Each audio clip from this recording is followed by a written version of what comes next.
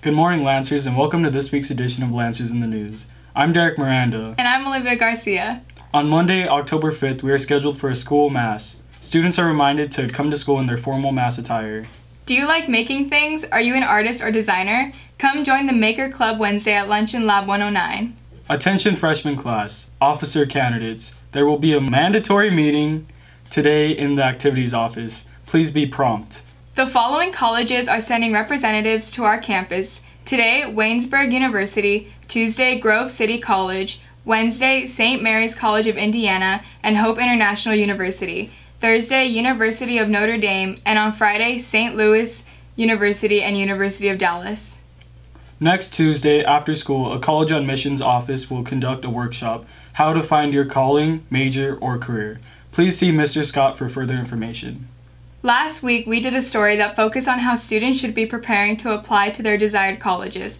This week, with applications opening for most schools, Kendal Bernardez is continuing this series this week by asking students how they are deciding which colleges to apply to.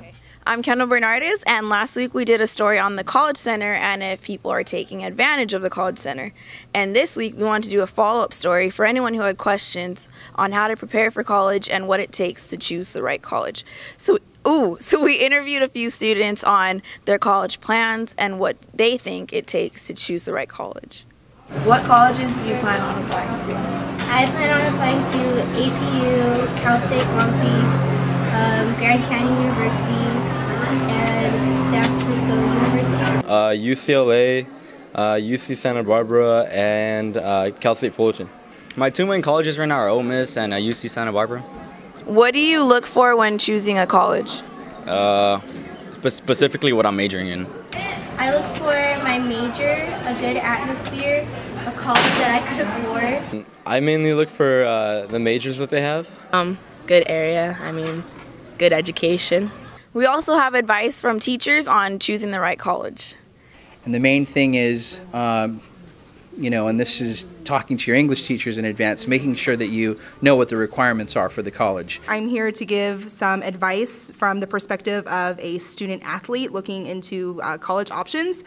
My first piece of advice is to choose somewhere that has a college degree that you are looking for, because your sport is only going to last you for about 4 years unless you're planning to go pro, and then you have to figure out what your plan is for after that.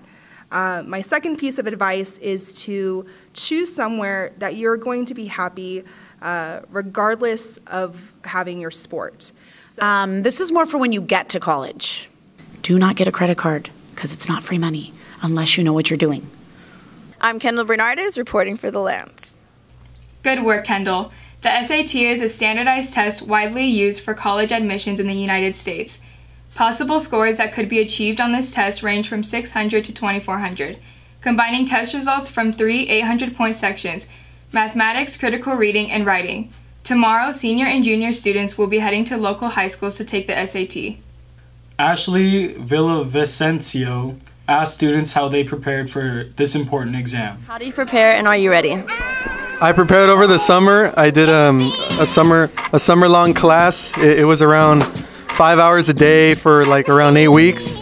I've been using the app and I have the book, and yes, I'm ready. I've been studying like every morning for the past 2 weeks, reading the SAT book and practicing math problems.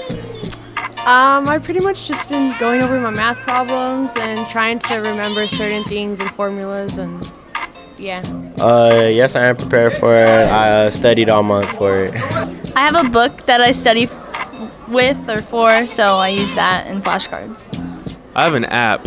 It gives you a question for each subject a day. Yeah, I'm ready and I'm studying. Well, I'm taking practice tests. I got note cards, I'm gonna look at, online and stuff. And I'm not ready for it actually. I'm a senior. Anya Lynn, senior. Miranda Ortega, senior. Julia Valenzuela, I'm senior. Trayvon Sidney, and I'm a senior.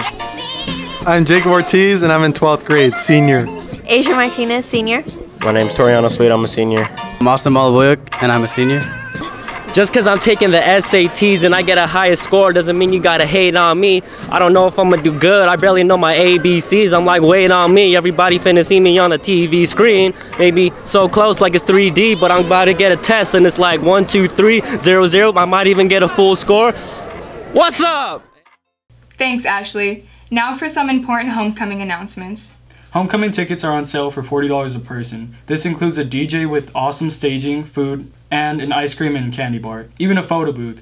Get your tickets during lunch at the front office. Are you asking someone to homecoming in a creative way? Make sure you capture it and post it on Instagram. You could win free homecoming tickets. Be sure to tag @AlmasASB to be entered in the contest. All female students planning to attend the homecoming dance in a couple of weeks must have their dresses pre-approved. Students will be required to bring their dress and try it on. Dress approval is currently going on during lunch or after school in the 300 Wing Dean's office. Do not wait last minute to get your dress approved. Finally, we have a student profile on Tyler Revere Bernardez. Unlike typical sports that high school students engage in, Tyler is a go-kart racer who competitively races outside of school. Here's Almat Lance reporter Jason Polanco with the story. What's up guys, my name's Tyler R.B. I'm a senior. This is what I do.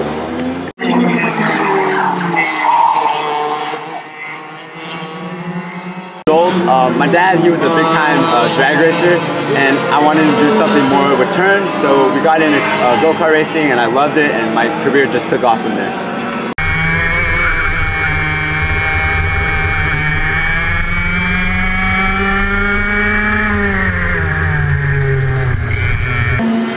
So my biggest accomplishment on my whole racing career was when I won state back in January. That was a big time for me, being able to hold something high that was worth something. Also another accomplishment was actually when I took 3rd place, but it was huge because on that day, like, I was seeing one of my biggest sponsors, GoPro, so it was pretty nice.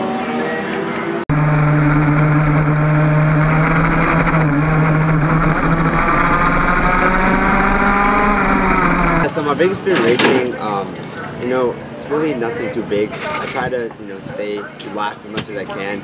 As a race car driver, you try not to think of anything too big that can psych you out, get you scared. You just try to focus on what you need to do and when you're doing it at that moment.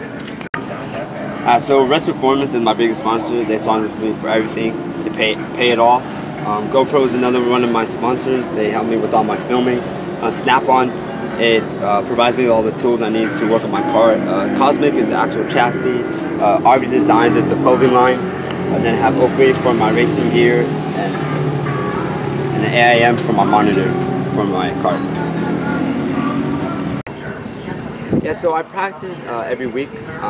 Every month we run a different layout on the track. So I try to come out every single Sunday to dial in when I need to dial in on my car and to practice on each track and just.